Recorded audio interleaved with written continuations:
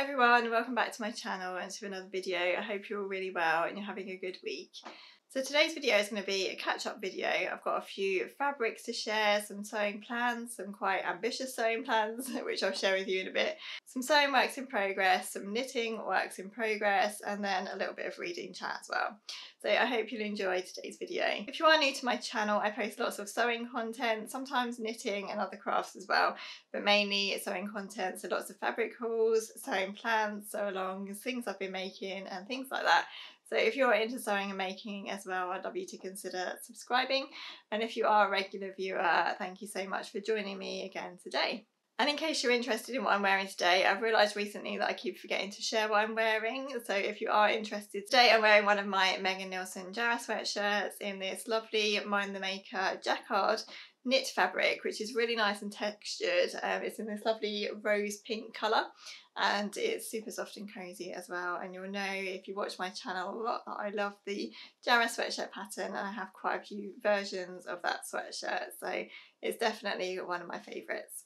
So with all that said, let's get into the video and I'll start off with some sewing plans. So basically in 2 weeks time, February half term, we have a holiday booked to go to Dubai. So this has been, if you've planned a holiday in COVID times, you'll know, so this holiday has been one that has just been so up and down. Like, we haven't known whether or not it's definitely going to go ahead because the travel rules and restrictions and everything kept changing. There was so much COVID testing that you needed to do, which added to the cost and everything, and we were just like, we don't know if we're going to be able to go or not. And still 2 weeks before, we still don't really quite know whether or not we're going to be able to go, because we have to have a PCR test like 48 hours or even 24 hours I think before we go. So you literally don't know till the last minute if you're actually going to be able to go on holiday or not. So it's been one of those holidays where I've just felt as though I can't really look forward to it or plan for it or anything like that, because it's just been also up in the air. But I think that's life generally, really. You never know if something's going to absolutely definitely happen, do you? So I've just had to try and go with the flow. But anyway, I'm going off the point now. What I'm trying to say is that we have this holiday booked, and normally I would be advanced planning for things I want to make for my holiday and sort of making them in the lead up to it. And now 2 weeks before the day, I've thought of 3 things that I'd really like to get made before our holiday. So I'm going to just share them with you now. So basically, I don't know if anyone's been to Dubai, but we were a little bit worried about the dress code there, or particularly me, for females over there. I wasn't quite sure about the dress code, but as far as we can tell, it is quite westernised and it doesn't matter too much about what you wear. But out of respect, I think it's good to cover your shoulders and cover your legs as much as you can. So with that in mind, none of my dresses are very short anyway. But one of the things that I really want to get made is another Davenport dress, because I love my Davenport dress and I think it's a really nice, flattering, sort of modest style on me, and it comes to just below knee length. So I thought that would be a really nice thing to make. So here's the Davenport dress pattern. If you haven't already seen it, you'll know if you follow me that I've made a couple of versions of this already, and I absolutely love it. I really love the boho style of it. It's got loads of frills, a lovely drawstring waist, some pretty flutter sleeves here, and yeah, I just love the style. So I want to make a sleeveless version, which I think will be really good for taking away with us, and I'm just going to literally take the sleeves out. And then bias bind the armholes. So I am going to have a quick look at the pattern and just make sure that I think the armholes don't need taking in or anything, because on my Darling Ranges dress, when I took the sleeves out, I did actually take in the shoulder a little bit and then narrow it down to underneath the arms. So I'm just going to have a look at that. But I think with this one it's going to be a little bit different, because you do have the flutter sleeves, so that's going to sort of reduce the need for taking in the shoulder strap. I hope that makes sense. If you have made the Davenport sleeveless, let me know how you did it. I did ask on Instagram, and the most popular method of doing it was simply to just bias bind the armholes, so I think that's probably what I'll go for. And some people did say that they made a facing, which is also a really good idea, but I think for me I'll probably just bias bind the armholes and see how that goes. So yeah, that's my first plan, and I'll just show you the fabric that I'm going to use for that. So So this is the lovely fabric that I want to use for that Davenport dress. It's a lovely viscose from Stoff and Still, which I brought back in last summer. So it's on a navy background, and there's some really nice sort of taupe coloured leaves on it, and then some pale blue flowers. And I just thought that would be really pretty as a Davenport dress. I think it would be lovely and cool as well. And as I say, the fit of it is just really quite modest, because then your shoulders are covered with the frills, and the Davenport actually comes to just below my knee. So I think that'll be a really nice length as well. So yeah, I'd really like to get that one made up before we go. The next one is more of a fabric that I'd like to use to make something to go away with, and it's this lovely Lady McElroy viscose, which I have shown before, and I have shared some plans for this fabric before. But basically in the summertime I find it really nice and comfortable to wear something like a pair of sapphire trousers or sapphire culottes, and a midi skirt, and then just a simple t-shirt. That for me is a really lovely, comfortable, cool outfit. So with this lovely fabric, I really want to make either another pair of sapphire culottes or a midi skirt of some sort. So this fabric is really lovely, really soft and smooth, and I think it would suit either of those makes. I just am a bit undecided at the moment as to which one to go for. So let me know which one you think I should go for. I've made a couple of versions of the sapphire trousers now, and they're just so quick and easy to whip up, and they're really lovely to wear as well. So I know that would be a good one to make before we go. But the other possible plan I have for that fabric is my original plan, which was this lovely Northcote skirt by Stylark again. And this one I kind of brought, I didn't realise it was for a knit fabric when I brought it. I'd always planned to make this skirt from that Lady McElroy viscose fabric, but when it arrived I realised it said knit skirt. But I'm thinking that I could probably still make this skirt up in a viscose, because really it's just an elasticated waist skirt, and surely it's not going to matter too much if I use a viscose instead of a knit. Or maybe it will, I'm not sure.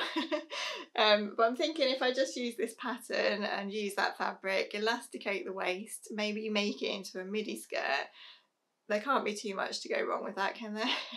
Let me know if you think there could be. But yeah, possibly a midi skirt using this pattern and just changing it up a little bit. So either sapphire trousers or midi skirt with that lovely Lady McElroy fabric. And then lastly in plans, I recently brought this really nice bamboo jersey from Minerva. I just bought this really because I wanted to buy some bamboo jersey to try it, because I've not used it before, and lots of people had recommended it to me in my hunt for the perfect drapey t-shirt fabric. I think this one was on sale or it was discounted or something, so that's why I picked it up. But with this, I'd really actually like to make a simple t-shirt style dress that I can wear on holiday, around the pool or on the beach or something that you can just kind of slip on when you're out and about over a swimsuit or whatever. And I have about 1.5 meters of this, and it's really wide, so it should be enough to make a t-shirt dress. So I'm thinking what I'd like to make is another version of the Tabitha dress by Tilly and the Buttons from the Make It Simple book. This is really lovely actually. I'm really pleased I tried the bamboo jersey because it is really soft. Slightly more expensive, but I think it's probably worth it. So this is the Tabitha dress, if you haven't seen it already. It's basically just a t-shirt style bodice, and then a skirt attached, and then there's a drawstring waist. And you might remember that I actually made a version of this in summer, and I wasn't very happy with the neckline on it. I think I put it in too tight anyway, but the neckline on the Tabitha t-shirt does come up quite high, as it does in a lot of Tilly patterns actually. I think their necklines always come quite high. So if I do make this Tabitha dress, I'm actually going to alter the neckline slightly to make it a little bit wider. And I might actually take the neckline from the sweatshirt that I'm wearing here, actually the Jarrah sweatshirt, because I really like this neckline. It's just high enough really. I don't like anything too high, and I just really like the way that it sits. So I might actually trace this neckline onto the Tabitha pattern and see if I can just use that neckline, and hopefully that will make the dress more comfortable, because otherwise I did really like the Tabitha dress. I think yeah, the neckline for me just made it that little bit uncomfortable. So that's another plan that I have that I'd really like to get made up before we go away, so we'll see if that happens. So those 3 plans might be a little bit ambitious, and I'm not quite sure how much of that I'll get made in the next 2 weeks. Sometimes I'm a bit more speedy on a deadline actually. I think sometimes if I know I don't have a lot of time, I'm quite good at sort of getting things done quite quickly, and sometimes I work better that way. So we'll see. If I can at least get the Davenport dress done, I think I'll be really pleased with that anyway. So on to works in progress. So I have 2 works in progress, 2 things on the go at the moment, and one of them is another holiday type make. And that is a swimsuit. So it's really funny actually, because there are 2 things that I said I would never be interested in sewing, and one of them is jeans and one of them was swimwear.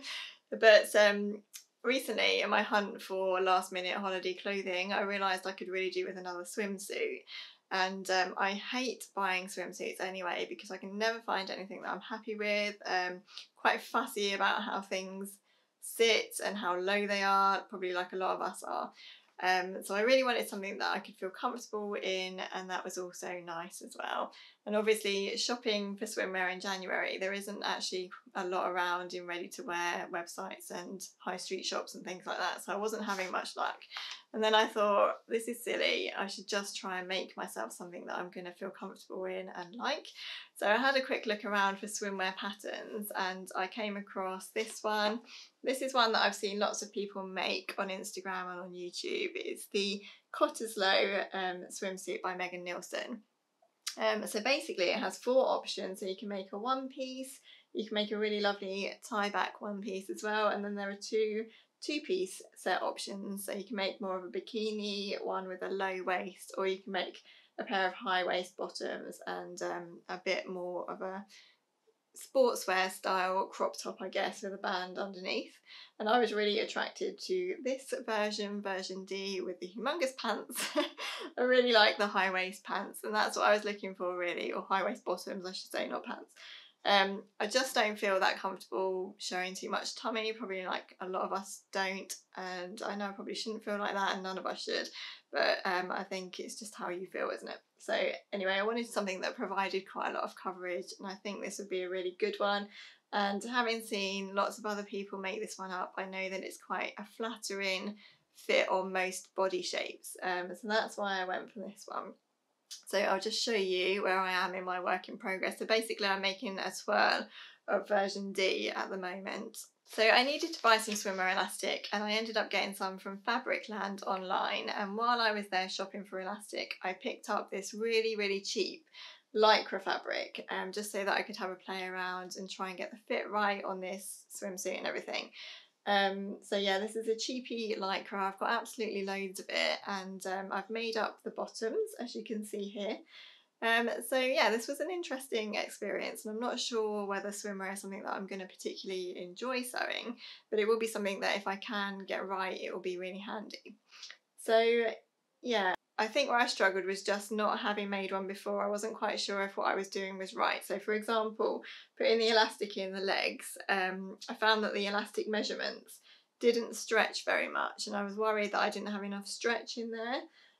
So I did it as the pattern suggested and tried them on, and they actually fit really nicely, and they do hug my legs and underneath my bottom quite nicely.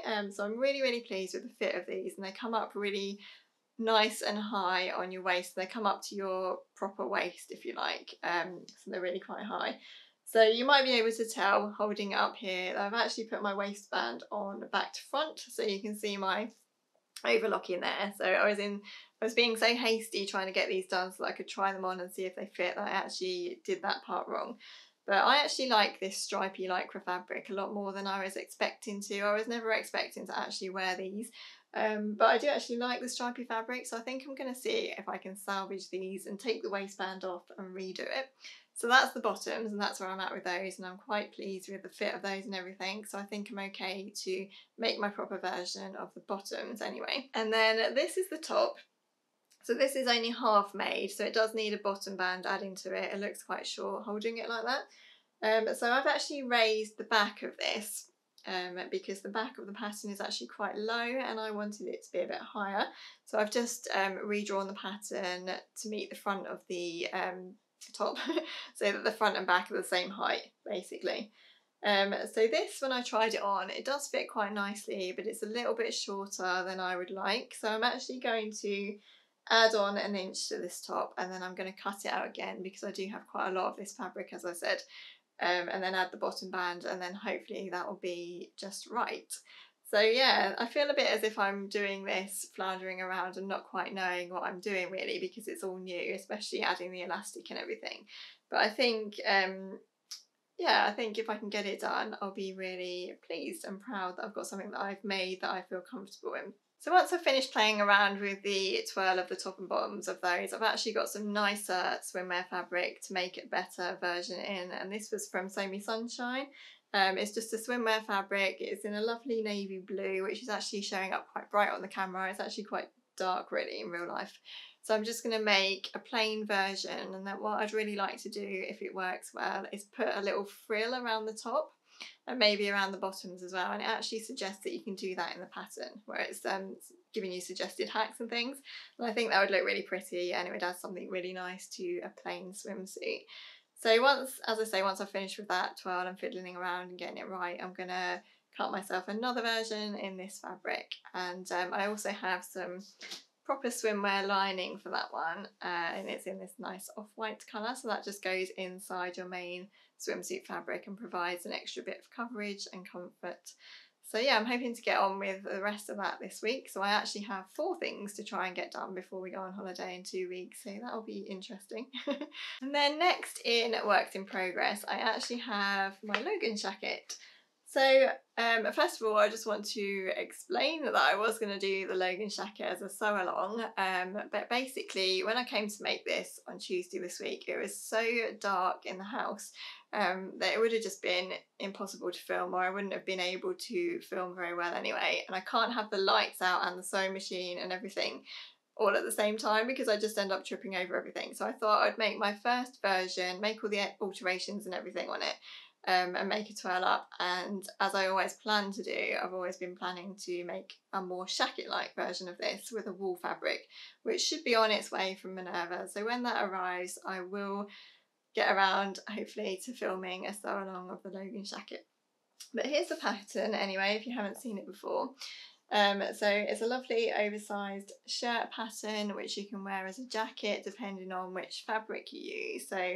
So for my finished version, I want to make it up in like a thin wool fabric that I can then use for outerwear. And I really like style up patterns at the moment. I find their designs really on trend, and I really like the drawings that they use and everything. So yeah, that's the Logan jacket pattern.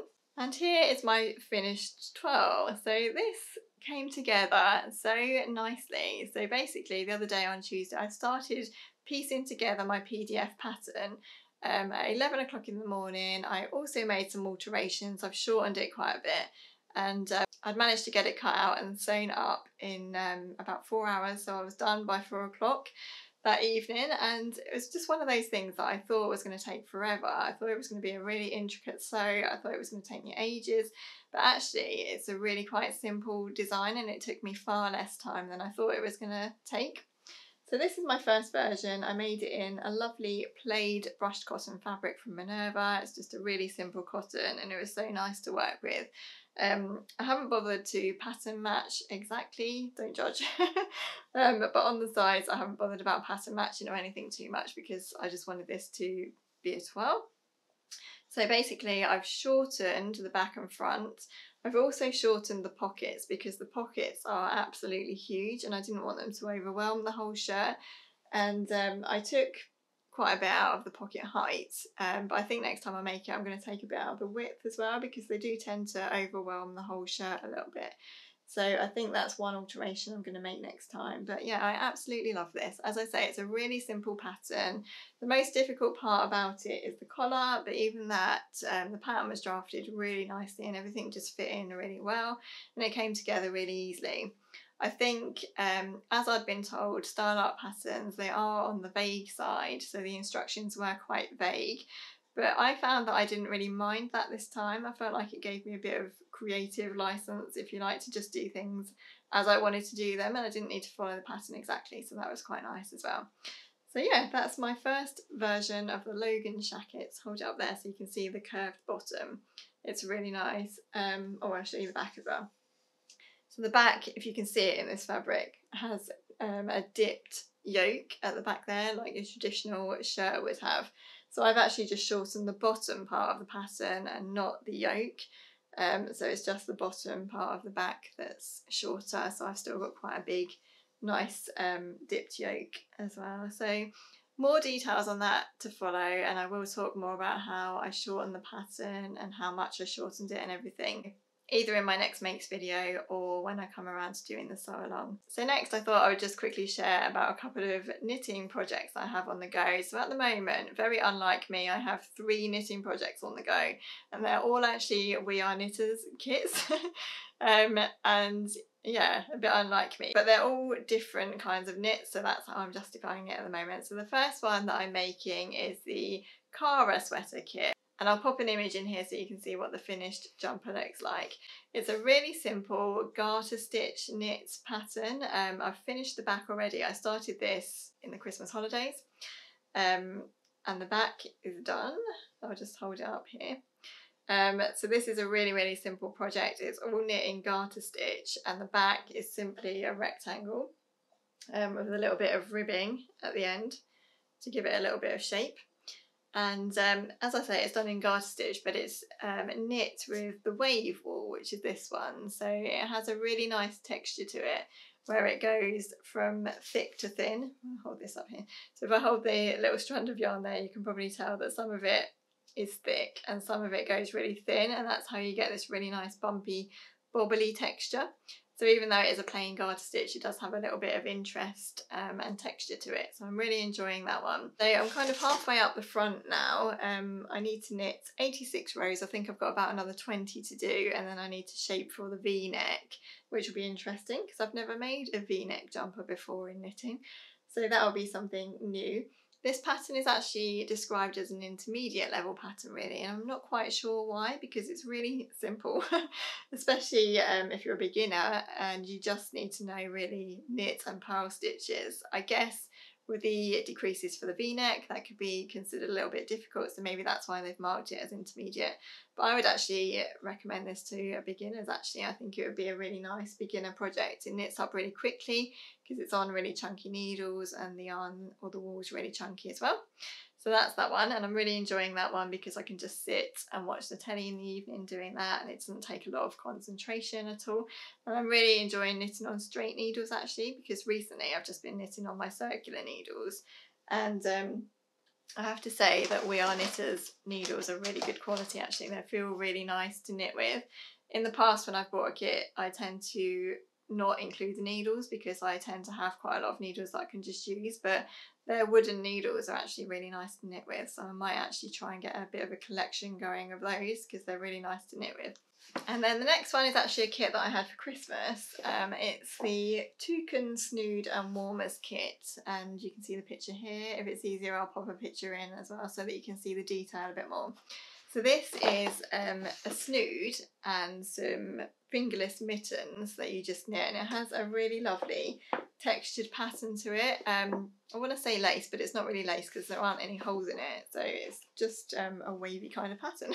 So this is where I'm at with it at the moment, and I'm finding it really nice to knit. So it does take a bit more concentration, this one. It's on a 20 row repeat, so there are quite a lot of different rows to get your head around, and I'm having to really read the instructions and follow them all the time. So it's not one that you can just sit there, or for me anyway, it's not one that you can just sit there and absent-mindedly knit in front of the TV, but I'm finding it really nice. I find lace and patterns really nice to knit because I think they just take your mind off of things. They're really mindful to do because you can't really think about anything else other than what you're doing, and you're having to keep count all the time and everything. So yeah, I'm really enjoying that. And the yarn for this one is the baby wool, or the wool I should say. I always get mixed up between saying yarn and wool, but this one's called the baby wool, and it's really soft, and this is knit on size 5 needles. It's got a little bit of sort of fluffiness to it, and it's really soft and cozy. So I wanted to start that one at the same time as my Cara sweater, just because obviously it's a winter type thing to have, and I really wanted to have the snood and the mittens done before winter ends. And I do think that if I get on with it, it'll be quite a quick project to knit, especially the mittens. I think they will come up quite quickly because they're just rectangular, and the pattern should be really nice to knit on those. So yeah, I'm really enjoying those 2 projects. The other one that I've got on the go is the thread sweater by We Are Knitters as well. I'll put a picture in here. But I've disregarded that one for the time being. I've put it to one side just because I feel like that's a bit more of a summery knit. So I want to get these two done first really, so that I can take advantage of them if I get them done in time before it gets too warm. So those are my two knitting projects. And then finally, I just thought I'd share a book that I finished that I got for Christmas, and it's this one. It's The Midnight Library by Matt Haig, and I know this is a really popular book, so probably a lot of people out there have read it already. This is one that's been on my to-read list for ages. And I finally got around to finishing it, had it for Christmas. It took me about 2 weeks to read, I think. It's quite a thin book, as you can probably see. But what I liked about this is that the chapters are so short, so I just bring it down with me in the morning and I could just read a chapter here and there, and before I knew it, I'd got through the book. And it's a really nice book. It's definitely a different style book to what I'm used to. It's more sort of, I don't know what you call it. I don't know how to describe it. I want to say futuristic, but that's definitely not the right word. Fantastical, maybe? I don't know. You know what I mean. If you have read this book, you'll know what I mean. But yeah, anyway. It's the kind of book that makes you think about life and your purpose in life and things like that. And I just found it really nice, really easy to read. Quite emotional in places, and you really feel for the characters and things like that. So yeah, I'd highly recommend that. If you haven't already read The Midnight Library, then I think it's a really good one that you'll probably enjoy reading and read really quickly if you're a quick reader, which I'm definitely not actually. I'm quite a slow reader, so I did read this one really quickly, which is always a sign of a good book, I think. Okay, so I think that's everything. I think I've caught you up to date on all of my sewing plans and my works in progress and my knitting works in progress, and I hope it wasn't too much of a long waffly video. If you have enjoyed the video, then please do give it a like, and as I say, I'd love you to subscribe to my channel if you haven't already, and if you are a regular viewer and you haven't yet subscribed, I'd really love you to click the subscribe button and subscribe to my channel, because that really does help me in the YouTube algorithm, and so does giving the video a like as well. And I always love to hear from you in the comments, so please do let me know any advice or any comments on anything that I've shared today, and do let me know as always what you're working on and what you're making. Let me know what you're knitting as well if you're a knitter, and what you're reading as well if you're a reader. Have a lovely day everyone, and I'll see you in my next video. Bye!